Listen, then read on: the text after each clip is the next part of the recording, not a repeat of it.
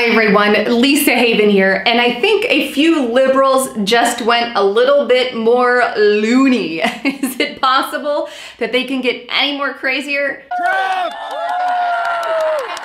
Hey look, it's a dead zombie! Are you hard to do this? Are you hard to do this? Is that all you know how to do? Yeah, I think so.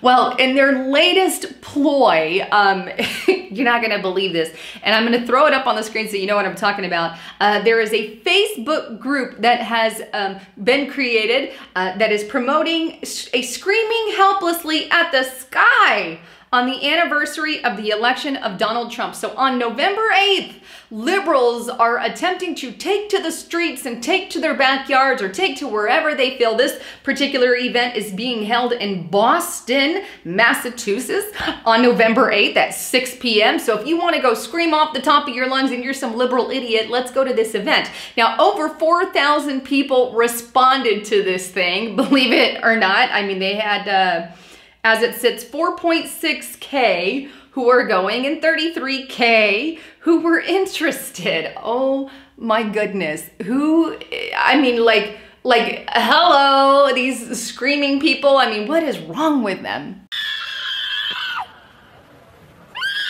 This is what happens when you don't take your meds.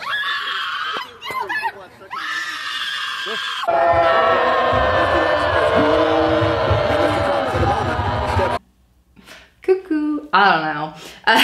But thankfully, the person who is hosting the event, and that is Johanna, or Johanna Schulman, has just canceled it literally hours ago, and earlier today it was canceled due to, and I quote, things that are beyond their control. They have canceled this event.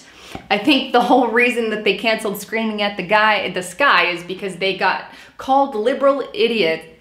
Oh my goodness. The things that liberals do these days, it makes me want to scream.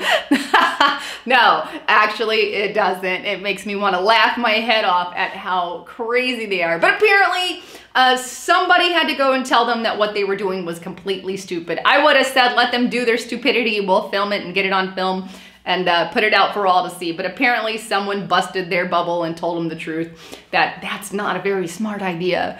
But anyhow, thanks again for tuning in. I thought you guys would love that. I'm Lisa Haven, signing out.